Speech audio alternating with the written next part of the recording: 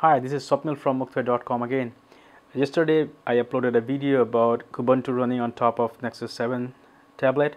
Now I have tweaked Kubuntu a bit. Now you can see that you can actually use it without needing a mouse or keyboard. Of course you might need a mouse for certain things, but otherwise you can very easily navigate through it with your fingers. That's a big difference between Kubuntu or KDE and Ubuntu Unity. Which cannot be customized at all. So you can see I have increased the font size of this panel, sorry, the icon size of the panels, as well as font size inside the application, so you can use it just by the touch of your finger. You don't need any mouse, and the font size is big enough, and you can always go in the, and you can see how fast it is when you compare with Ubuntu Unity. You can go in application settings and you can very easily change the font size. So if you don't think that this font is big enough, you can always change the font size to something a bit bigger. So let's say 18. Okay, so now the font is big enough to be used without worrying. So now you see you can very easily access all these you can say options. Let's go to file manager.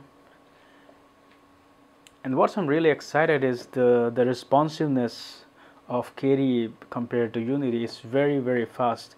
So you can see I can very easily move or copy things if I want. I can go inside, I can use it with greater use.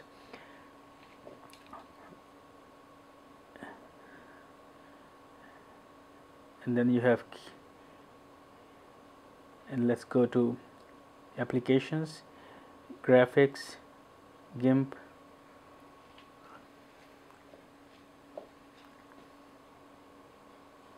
and you see I'm not using mouse at all. I'm just using either my pen or my fingers.